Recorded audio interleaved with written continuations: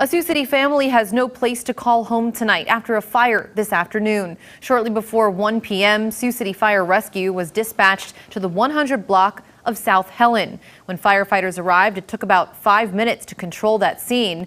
Crews also there discovered that there were one person and two cats inside the house when that fire started. All three occupants were able to leave the home without injuries, but the Sioux City Deputy Fire Marshal is calling the home tonight a total loss.